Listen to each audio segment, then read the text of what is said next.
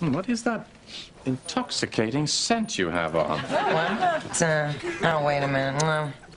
It's a snuggle. I love her. You know Fran Drescher from her funny roles on TV, The Nanny. But when it comes to fighting cancer, she is serious, she is focused.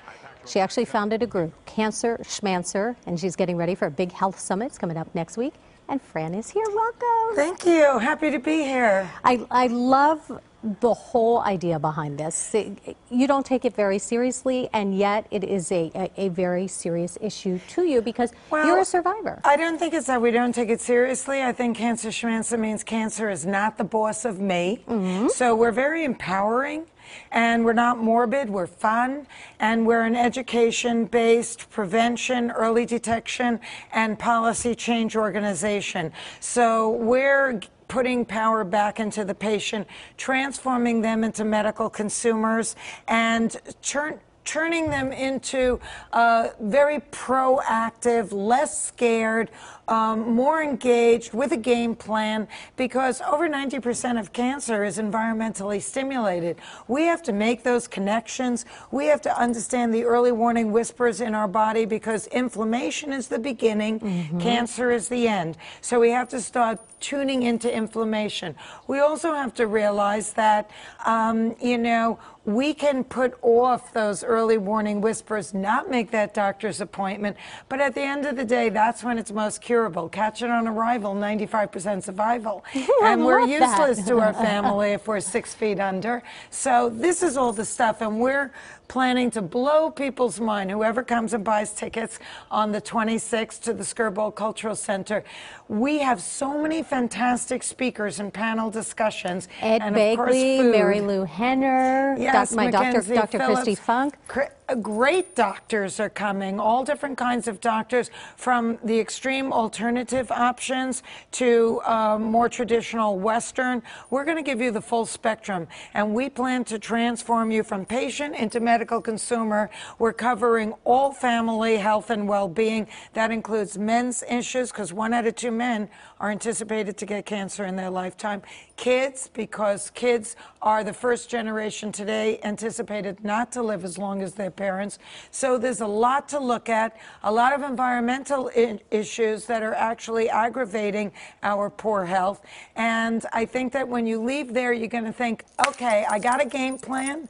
I know how I'm going to engage my family. I know what I need to do. I feel less helpless, less impotent, more involved. And I also want to remind people that we as consumers have a lot of power, and what we use, what we buy, is purchasing power, and we can actually dictate manufacturing trends without waiting for policy to change in Washington, just because they want to sell us, and they'll sell us whatever we're willing to buy, which right now is anything.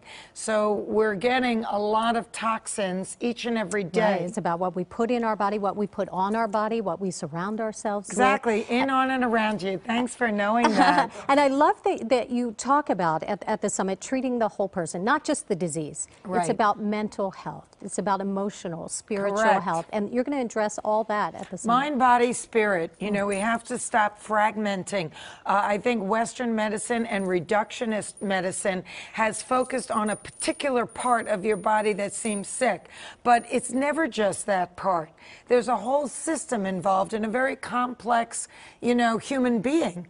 And then inclusive with that, it's how are we feeling every day? How are we living our lives? Are we living in stress? Are we living in wisdom? Are we living in kindness and compassion and generosity and gratitude?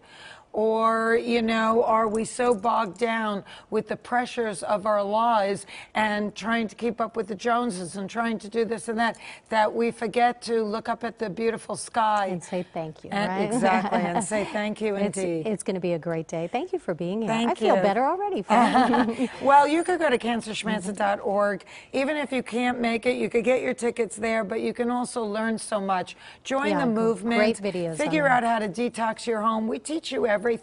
Fran, thank you. Thank you. All right, Cancer Schmancer, the summit. It's Wednesday, 11 to 4 at the Scoreball Cultural Center.